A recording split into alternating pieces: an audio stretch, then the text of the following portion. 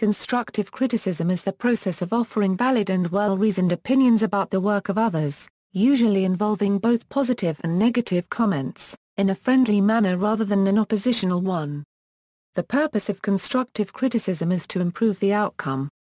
In collaborative work, this kind of criticism is a valuable tool in raising and maintaining performance standards. Constructive criticism must always focus on the work rather than the person. Personality issues must always be avoided. Constructive criticism is more likely to be embraced if the criticism is timely, clear, specific, detailed and actionable.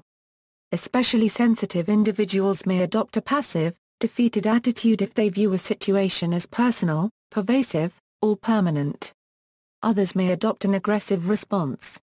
In an online forum lacking face-to-face contact, constructive criticism is rare.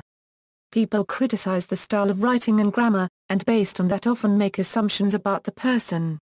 They write without consideration for how their opinion will be received, which is not consistent with the idea of constructive criticism. Effective interpersonal communication skills can be helpful to assess the recipient's frame of mind.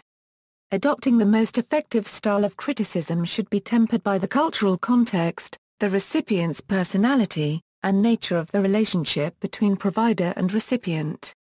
To assess a situation, one should put out exploratory feelers and adopt a perceptive rather than judgmental attitude. Conflict resolution skills can be helpful. As a recipient of criticism, one can benefit by focusing on the constructive elements of the criticism and by attributing charitable interpretations to those who use strong language. By adopting an open attitude to criticism, one may achieve greater personal development and help uncover blind spots.